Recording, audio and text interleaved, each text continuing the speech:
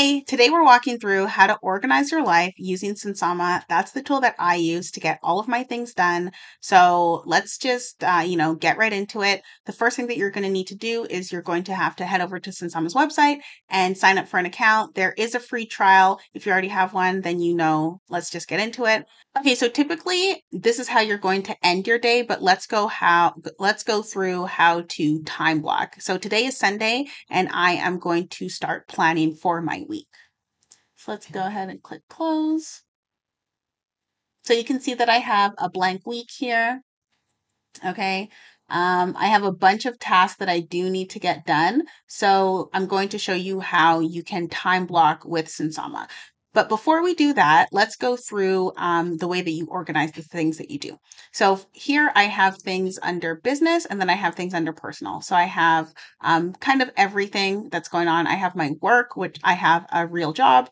And then I have anything that I have to do for customers. This is for my jewelry business. And then this is content. So typically with content, it's content like this or anything that I have to do for work that is content. So I'll add that there because content does take a lot of time and I want to make sure that I dedicate enough time and effort and mental energy to it. Then, of course, I have things that I have to do in my house. I have things that I have to do for me. And then I have things that I have to do for the kids. And then I also have my work calendar. And then I have my consulting calendar.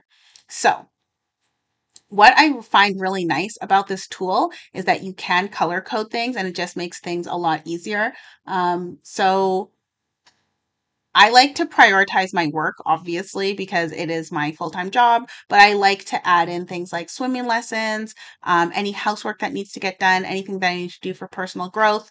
It's a really great way to color code absolutely everything. This is really important if you do like to see things visually, then this is a great app. So let's go ahead and plan the week. Oh, also, sorry, before we start planning the week, is that there is an integration with Google Calendar. There's also integrations with Trello, Notion. I have the integration with Notion because I do love Notion. Gmail, you can pull out your emails and make them tasks, which is really, really cool.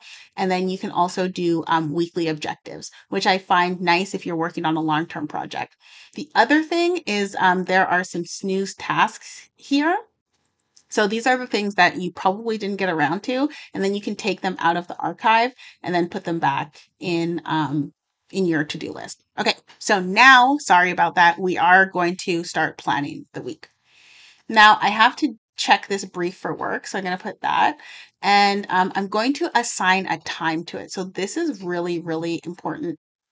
You can plan times. Now, the nice thing is that Sunsama will give you an estimated time. So this is really great if you use something like Motion, or is it? Yeah, Motion. So it can give you like a predicted workload based on how long it thinks it's going to take you. So I do believe that this is going to take about 30 minutes. So I'm going to go ahead and click that. Now you can see here that it has a roundup or a total of the time that it believes it's going to take you to do things. I also do have to look over a design for something for my work. So add that there, 30 minutes. I think it'll probably take me 45 minutes to write all the feedback and that kind of thing. So add that there. I actually already did this. So I'm going to click that. I'm going to call these people. This is just somebody that I need to call. That's under Jamila. I can do that on Tuesday. And that really honestly should only take me 10 minutes. So I'm going to go ahead and click that. I already did this. And then I have to do this. I'll do that tomorrow as well for work. Actually, I already did this. Actually, I did a lot of work on Friday. I just forgot to check it off. I already did this too. And then what is this update thing? Oh, I have to update that. So I'm going to do that on Wednesday. All right. So that's kind of how I plan my tasks for the week. So whatever I didn't get around to on Friday, then I'll move them to Monday, Tuesday, Wednesday, kind of spread them over the week. But I do want to show you something really cool. Let's just say task 1. Okay. And then let's say task 1 is actually a home task. And yeah, we'll do it for tomorrow. So I have task 1. Now, what you can do is let's click on Monday.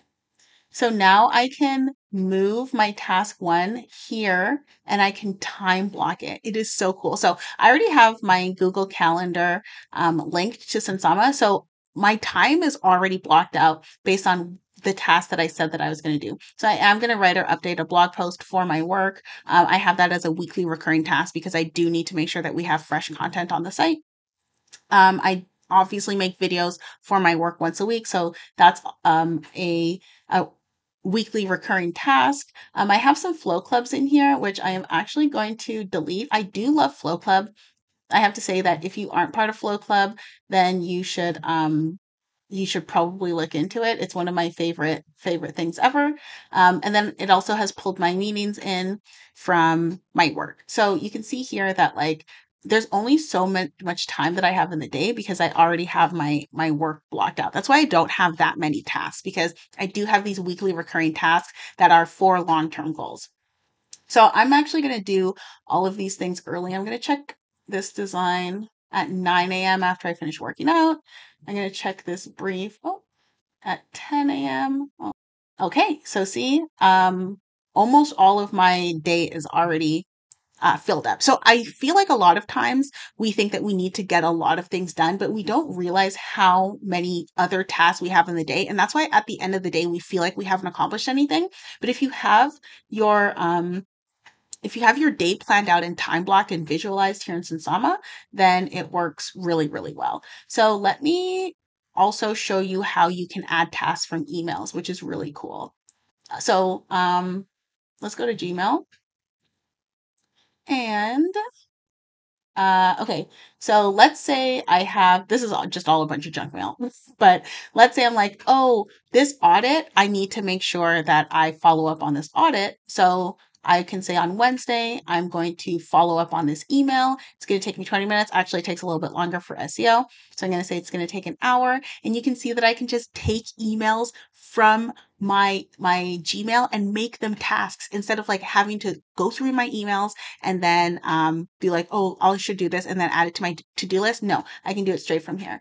And then when it comes to things like Notion, I have like a bunch of things that like to follow up on or like things that I find interesting. And typically I will put those on my once a month Friday learning days. And then I'll follow up on all of those things. Like, sometimes you save things on LinkedIn and you're like, oh, this is really interesting. I want to come back to this. Or sometimes there's a course that you want to take and you're like, oh, I'll come back to this and I'll do a module. I usually pull those from Notion. So you can see that it's very, very easy to add in all of your things from here. So that's basically how I organize my life with Sunsama. I will try to add another part here that shows kind of like a more full calendar, but you can kind of get the idea. So if you want to try Sunsama, you can go ahead and click on the link in the description. And thank you guys so much for seeing how I organize my week and how you can also organize your life. Okay, bye.